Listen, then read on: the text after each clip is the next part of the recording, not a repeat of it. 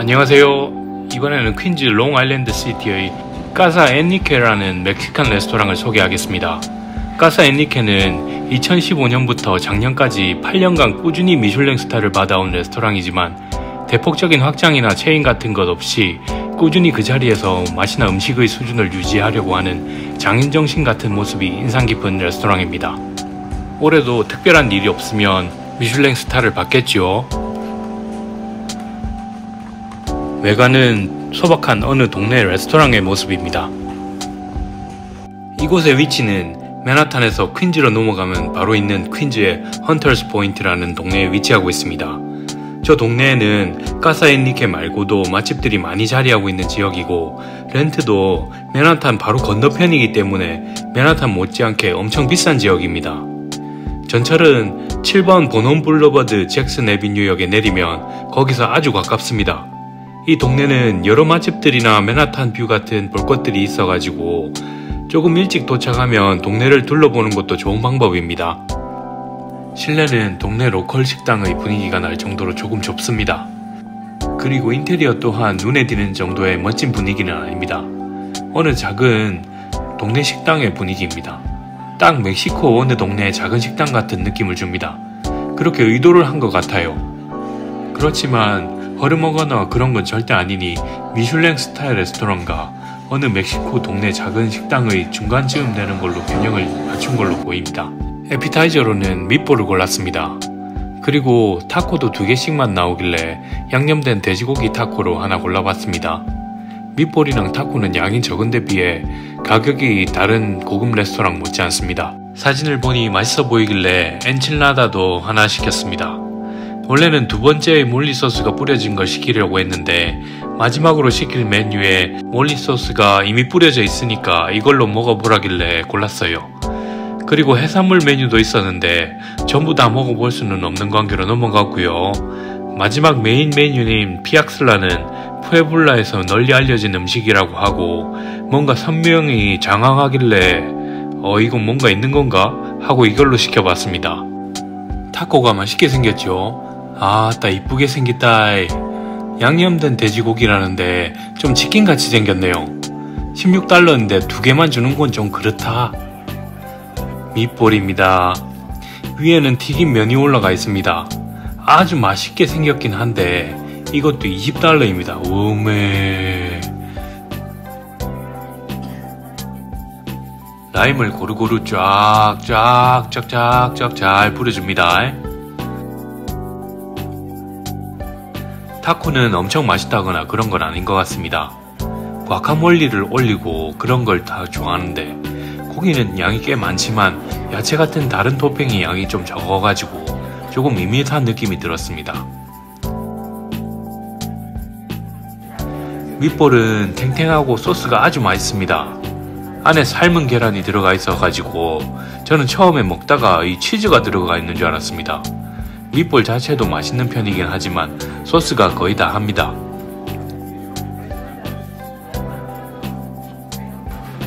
타코가 조금 밋밋해가지고 이 밑볼 소스에다 찍어 먹어봤는데 아주 맛이 제대로 살아나더군요.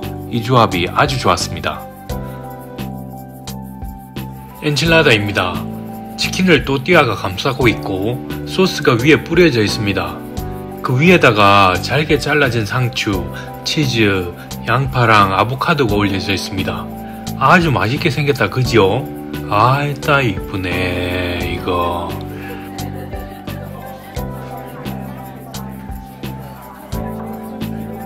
색깔로도 보이는 것 같은데 소스가 좀 새콤한 느낌입니다. 그리고 양파가 같이 씹히면 거기에다 달콤한 느낌이 좀 납니다. 이게 왜 이런지 모르겠는데 양파가 이런 맛이었어? 이런 생각을 하게 합니다. 와 멋지대요. 그리고 위에 올려져 있는 아보카도랑 함께 먹으면 싱그러운 느낌도 줍니다.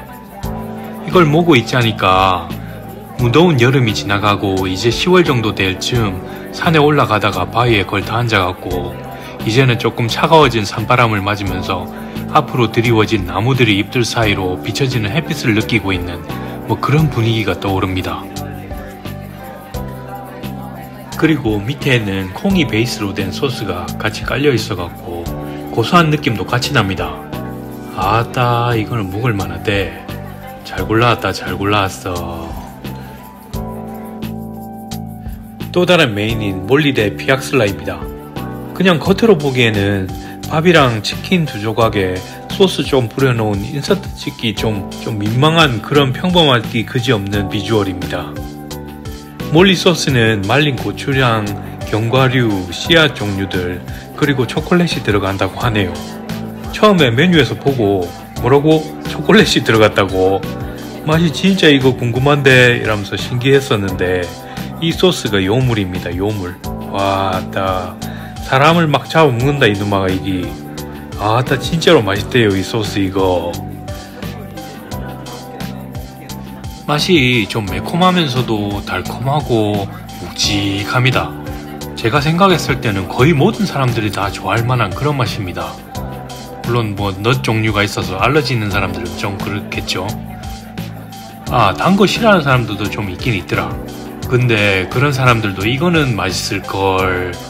고추장에서 쏘는 매운맛을 조금 줄이고 단맛을 좀 더 부각시킨 맛입니다. 세상에 이래 맛있는 소스가 다 있노 이거는. 아따 세상에.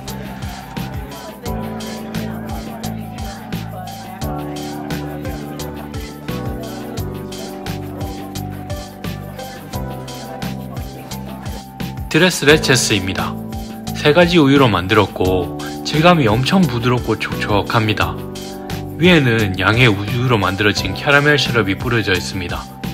바로 한술 숟가락으로 푹 떠먹어보고 싶은 그런 멋진 비주얼이네요. 이 디저트는 다른 거 없습니다. 그냥 직진, 상남자 스타일의 직진으로 달달한 맛입니다. 오묘한 맛의 조화를 이루고 자시고 뭐 이런 거 없습니다. 그냥 무작시럽게 답니다. 엄청나다. 이것은 진짜 단 거 싫어하는 사람은 한 숟갈 먹고 2번 다시 쳐다보지도 않을 그런 단맛입니다. 근데 뭐 보통 사람한테는 아주 못 먹을 정도의 단맛은 아닙니다. 하지만 저는 단맛이라면 한때 환장하던 사람이라서 저한테는 엄청 맛있더군요. 차갑게 만들어진 부드러운 케이크이 밑에 깔려있는 연유와 시럽을 머금고 있으니까 이게 엄청 부드럽고 달달해서 제대로 된 직진 디저트입니다. 1회까지의 이 맛과 저 맛의 콤비네이션으로 입맛을 즐겁게 해준 그런 느낌이 있었다면 이 디저트는 모든 것을 한 방에 날려버리는 입가심을 해주는 느낌입니다. 아따야, 한 방에 막 다 날릴 뿐다. 이번에도 맛있게 잘 먹었습니다. 감사합니다. 안녕.